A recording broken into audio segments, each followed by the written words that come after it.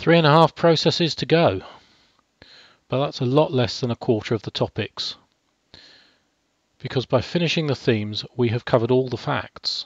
From now on we just rearrange them to take a timeline view. Before doing that, this is a significant enough milestone that a review of status is worthwhile.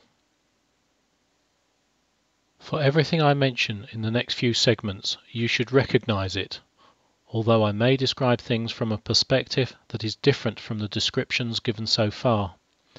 You should be mentally reviewing and ensuring you recall it as I prompt you. Some things may be a small surprise, but nothing should be entirely new, although recalling it all on your own will only be fluent if you have exceptional memory, and appreciation of all the linkages will still be developing. Build yourself a revision note as we review now. At this point, summaries of controlling a stage and managing product delivery and closing a project are perhaps out of sequence, but I'll put them here in order to be complete, and you can skip them or not as you prefer, and if you skip them now, you can come back to them at the end.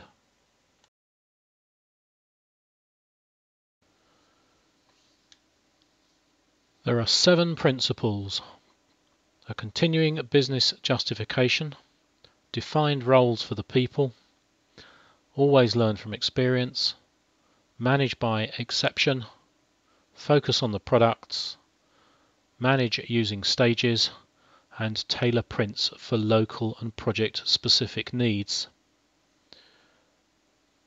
There are 7 themes: business case, organisation, quality, plans, risk, change and progress, which sort of mirror the principles, and there are of course 7 processes, as we will see as we go through them shortly.